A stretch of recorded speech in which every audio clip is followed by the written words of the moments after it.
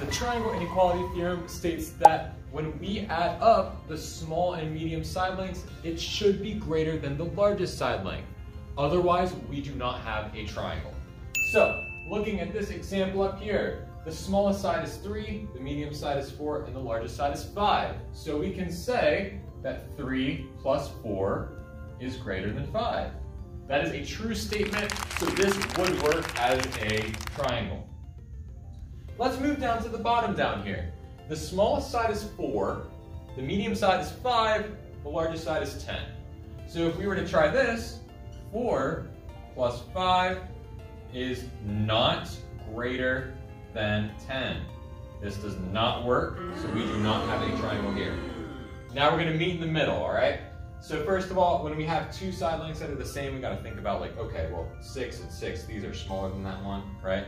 So this is going to be the small and the medium, or the small and the medium. Doesn't really matter which way it goes, right? We do 6 plus 6. Now, 6 plus 6 is equal to 12, not greater than 12, so this doesn't work. Let me show you why. All right, so if I were to take these markers here, right, and I'm going to draw a line that is 6 inches long. Then I'm going to use this blue marker and draw another line that is 6 inches long. Now I'm going to draw one that is 12 inches long.